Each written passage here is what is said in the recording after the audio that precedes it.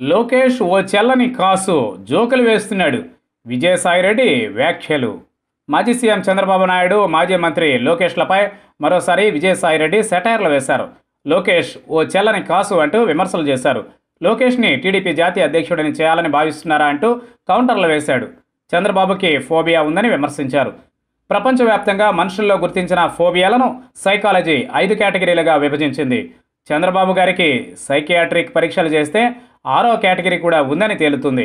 ఎక్కడేం జరిగినా రాష్ట్రాన్ని కడప పులివెందులలాగా మారుస్తున్నారని పదే పదే తన అకారణ భీతిని వ్యక్తం చేస్తుంటారాయన అంటూ చంద్రబాబును విమర్శించారు.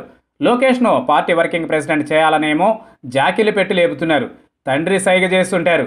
కొత్త ప్రభుత్వం వచ్చి 5 వారాలే అయిందన్న స్పృహ కూడా లేకుండా ట్వీట్లతో నవ్వులు పూయిస్తున్నాడు. సీఎం కొడుకు మంత్రి అయి ఉండి మంగళగిరిలో ఓడినప్పుడే లోకేష్ చెల్లని కాసు అయిపోయాడు అంటూ లోకేష్పై కౌంటర్లు వేశారు.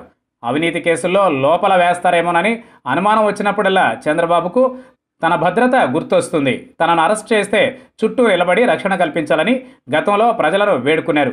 తనకేదైనా అయితే రాష్ట్రాన్ని కంట్రోల్ చేయలేరని ఇప్పుడు బెదిరిస్తున్నారు. దాడి నాటకానికి ప్లాన్ చేశారా ఏంటి అంటూ మరో ట్వీట్ చేశారు.